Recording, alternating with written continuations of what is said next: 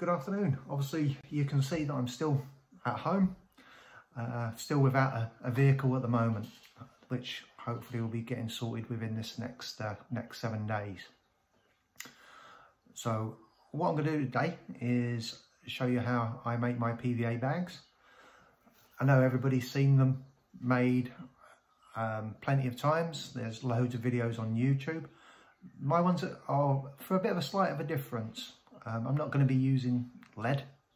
I'm going to be using something a bit different, and when I show you, you'll see what I mean. So I'll explain more when I'm actually making the bag, why I use this and where I use it. Okay, so without further ado, I'll take some photos which I'll insert now and show you what I mean.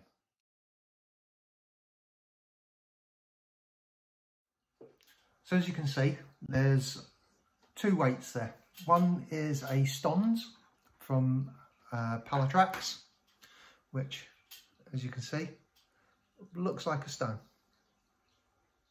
That's it. And then obviously your standard 2-ounce lead, which I showed you when I was making the leaders anyway. Now, with the Stons,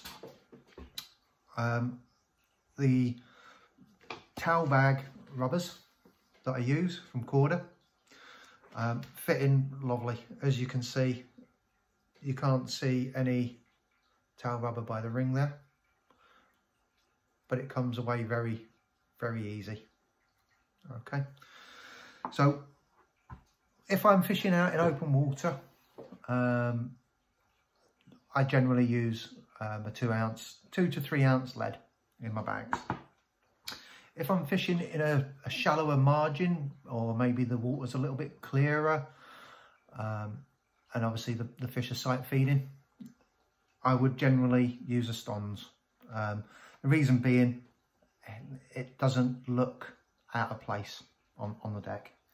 So what I'm going to do is I'm going to make a rig up first of all, show you what I do with that. And then I'm going to make a solid bag with a Stons in it. Quite simple, but I'll show you that in a second. So as you can see, these are your two components for making a solid bag, basic solid bag rig. I've got the ESP Como Sink Link in 20 pounds. Obviously, depending on the water you're fishing, whether it's got to be barbless or not, depends on your hook pattern. You can use your favourite hook pattern. Because I'm using smaller baits, which I'll show you in a second, I like a slightly smaller hook, but the crank I find goes in nice and it stays. The hook holds with that is very, very good. So all I do first of all, I don't know how long that is. That may be 10 inches, maybe 12, not quite sure. But I'll snip that off there.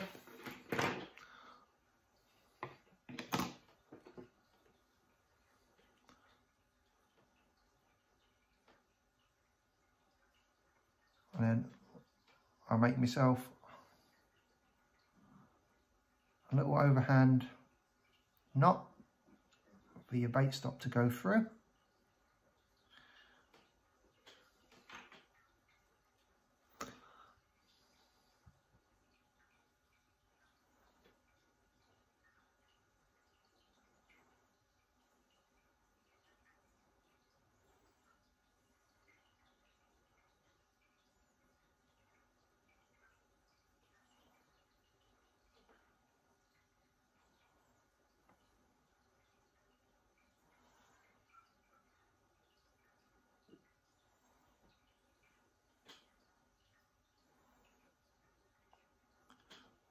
Because I am using smaller baits, I don't want the loop to be too big. I want the knot to end up in the bait. It just helps keep it in place. Right, just tighten that up. Nice and tight.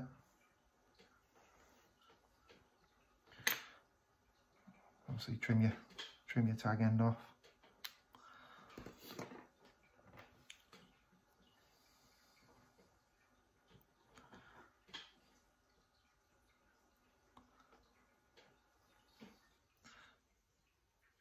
So you can put your bait on first of all, or if you know how big a hair that you need, you can do it off your eye. So I'm going to be using, in fact I'll put my bait on first. So I'm going to be using a Banoffee high impact balanced waffer from mainline. If I've upped up the hook size, because I do also use, if I can find the packet, I also use in my bags the size 4 Cryogen from ESP. If I'm going to use one of these, I do up my hook size. Obviously they're only a 12mm, so size 8 it works well with that. I will then opt for a 14mm. These are the ones that I've been using on my bottom bait fishing as well, and I'm doing really well at the moment, so I'm not going to change something that works. So obviously this one's going to be one of these small wafters. So I'll get that now.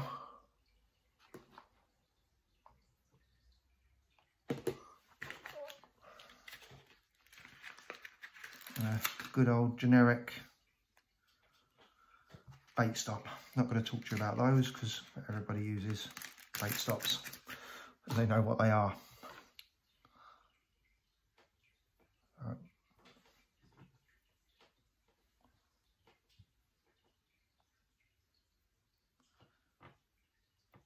As you can see, that knot is going to end up just inside the bait when I pull it back through.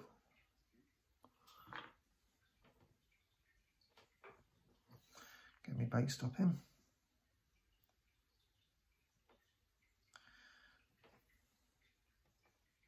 Pull it down.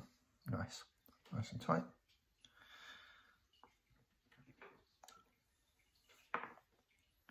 So you go through the back of the eye first of all. This is where you can decide how high you want it off the lake bed, or whether you want it tight. I generally, as a rule of thumb, have it just so it's touching the bend of the hook, because when I finish whipping my knot, it's going to be standing just on, really it'll be opposite the barb of a hook, roughly, if it had a barb. So that's roughly where I want it. Just have a look, see where the join is, and I start whipping away from the join on the hook. Just keep whipping all the way up.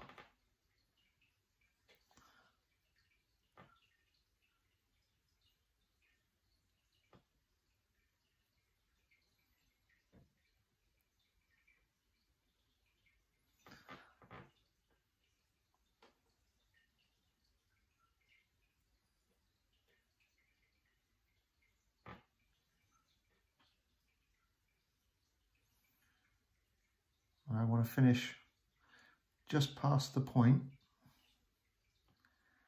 I'll do 2 turns coming back down.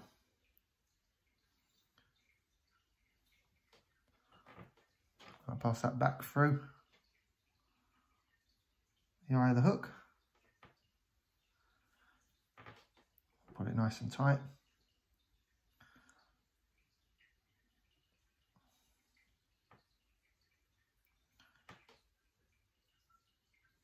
As you can see, it's just coming off the back of the eye there, off the back of the shank even, sorry. But as that sits,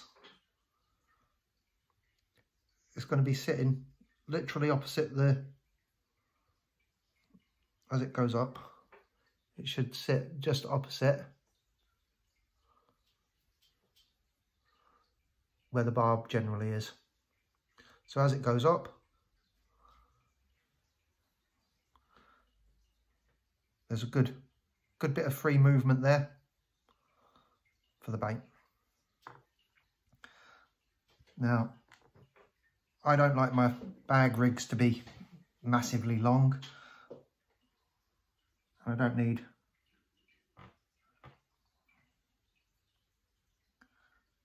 I would say, and just do a figure of 8 knot.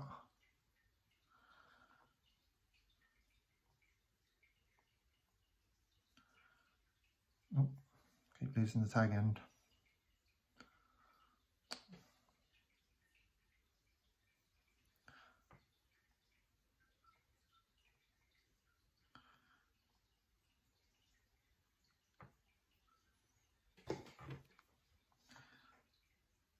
If you're like me and it gets a little bit fiddly, just use your baiting needle. Just pull it through.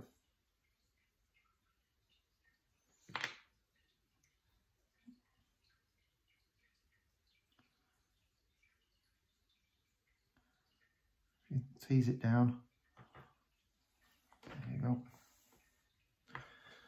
Just get something to tighten the knot, like so.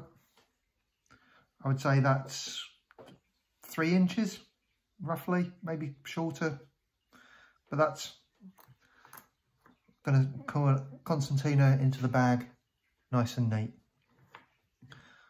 All right. So we can trim that off a little bit. Oh.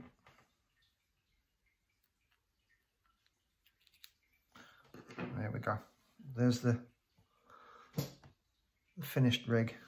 As you can see, not very long, but not too short either. I like using the 20 pound when I'm using a short hook link. Gives me a bit of confidence in my rig. So once we've done that, we'll get the leader. As long as I've done this loop long enough, I should be able to feed my bait through.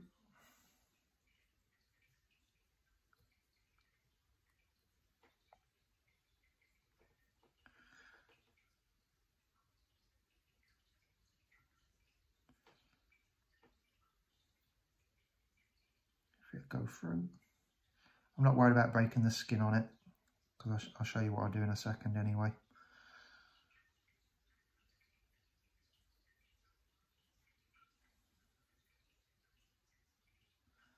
There we go.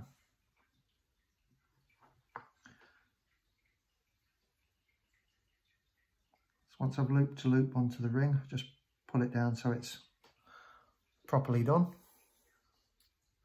Oh, see how easy that comes out.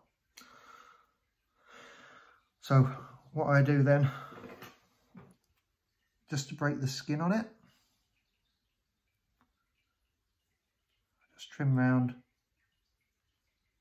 not a lot, because it'll still be popped up a little bit, but I know with these baits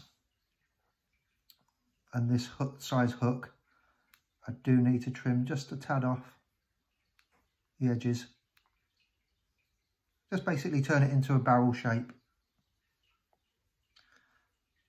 so it doesn't look as round, because obviously the bits that I'll be putting in my bag in a minute, they're not circular like this one. So I know that that's going to sit there just above the hook, with the hook laying down. Now I've not used a pop-up in solid bags before, but I'm going to give that a try this year. So that's that part done. I'll just get the bags that I use now. So the bags that I use are the Fox fast melt rapid load system. Now these are the 55 by 120 bags that I use. It comes with a loading tool and a locking collar, which I'll show you how to use these in a second. This loading tool and locking collar though also fits the 60 by 130 bags, so it doesn't matter which bag size that you end up with. If you want one slightly bigger, you can do that. So they're the bags. So the mix that I use is the mainline spod and PVA pellet mix. It's the reason I use that, it's got loads of different sizes. It's got a few different sizes, and obviously different breakdown rates for the bags, or for the pellets. So get my rig. Sometimes the bags are a little bit difficult to open, so I've already got that ready. So all I do is stretch it a little bit.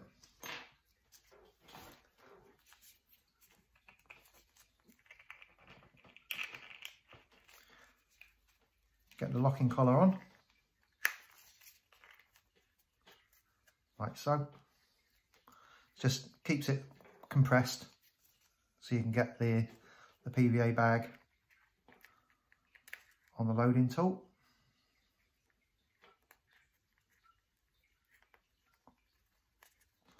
And all you do is just slide the locking collar off, get that out of the way. Now push the bag up. I like to have the groove either on the back, not against one of the seams. Something I find it's easier. So as you can see, it's got a groove here, which I'll show you. That just helps keep the leader out of the way. So first thing I do, get me bag mix. Now if you've got a preferred thing to use, by all means, you know, you may use ground bait, liquids in your bags. You can pretty much use anything. The only thing that I wouldn't do personally is use whole baits. All right, as you can see, the stone does fit in the locking collar. Just need a little bit more pushing than most, like especially a 2 ounce lead, because obviously you saw a 2 ounce lead. So all I'm going to do is just tap, get the hook positioned, and then just tap the bait. So the bait and the hook go into the small amount of pellets that's already in there. Try and position it into the corner if you can. Try and get that over. There we go. There we go. Try and position the hook so it's nice and flat. Tap it down again. As you can see, I can then just hook the leader on the back of the locking collar. And then I just top it up with some more pellet.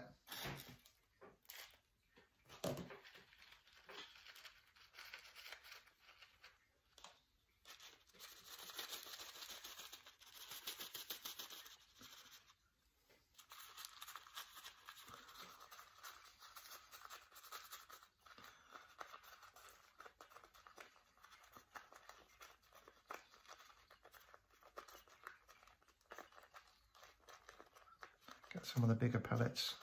Sometimes with these smaller bags, the 55 to 120s, when I'm using the stones, you do need to just work the pellets down, but they do go, as you can see. And I just again, tap that down.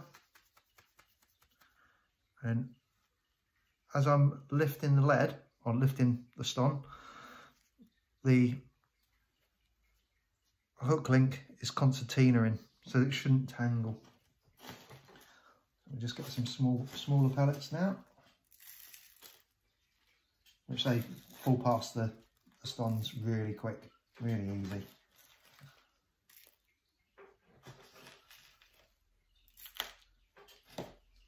Again, just work them down.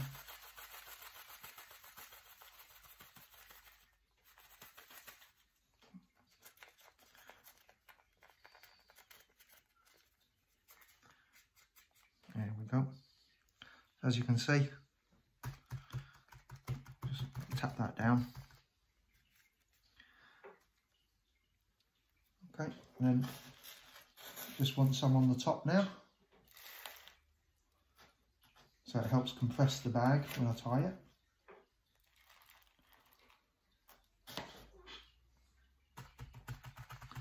I don't fill it right up because you don't need to.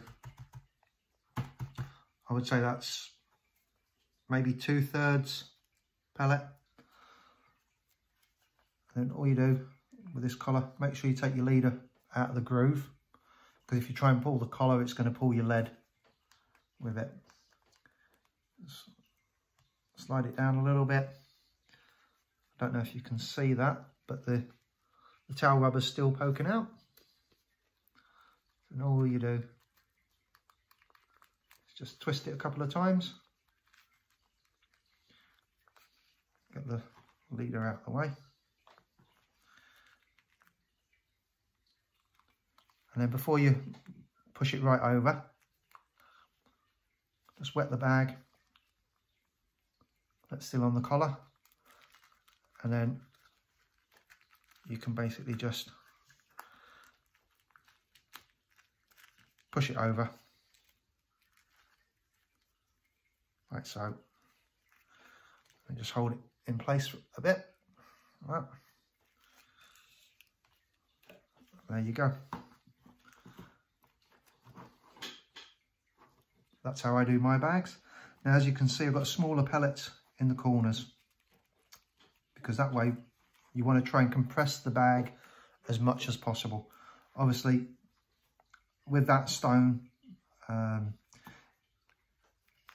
this bag's a bit too small for the stones, to be honest. I should have used the next size up, which would have made it a bit easier. But I'm not going to be casting these 10 rod length. This is going to be for a margin spot. So obviously, nice easy.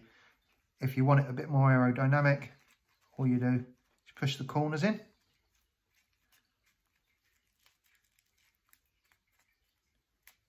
Give the corner a lick. These are really actually quite stretchy, so you can pull it over quite far. Just hold it down for a few seconds. And then what you want to do is do the other side. Compact it down. Lick. And pull it over.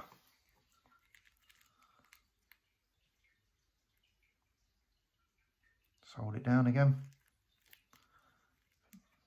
This side's not that great actually, I'll redo that.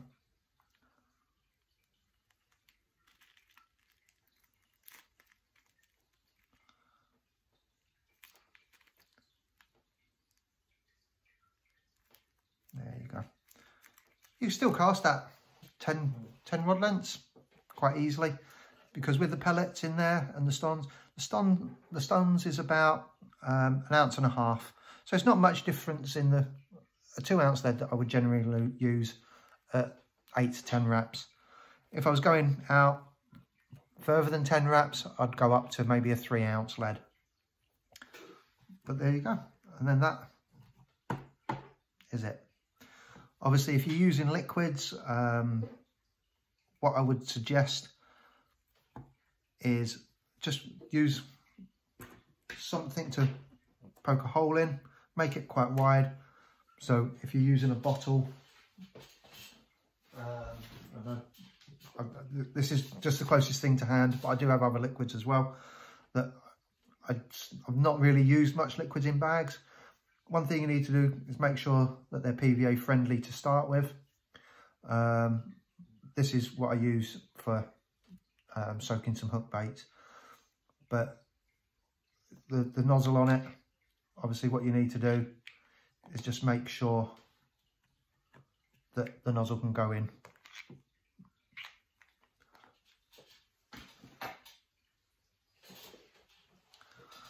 And that's it. There's your solid bag. Obviously you attach it loop to loop. So you just, on your main line, you just need to make sure that your figure of 8 loop knot that you've got to attach your leader to will go over the bag. If you make it too small, then obviously you're just going to have to cut it off and retie it. So that's how I make my bags. That obviously, like I said, this one is going to be just for in the margins where it's a bit shallower. But it's just a bit of a different thing with stones from Pelletrax. I'll stick a link. I'll stick the web address on a photo in a minute, and I'll post that up for you. And that's how I make my bags.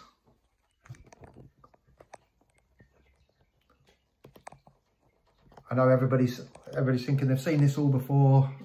They've seen PVA bags before, but have you seen the stones before? That's the thing. They come in all different shapes, different colours, ring swivel as well, so you can use it on a lead clip. They do all different sorts of tackle, terminal tackle and baits as well, up on the Pelletrax website. So have a look and see what you think. Thanks very much for watching. Hopefully my next video, like I said in my last video, will be a introduction to a lake that I've got a session booked on at the end of the month. Hopefully I will have my vehicle to be able to get down and do that this week. So hope everybody enjoys their time on the bank, and I will see you soon.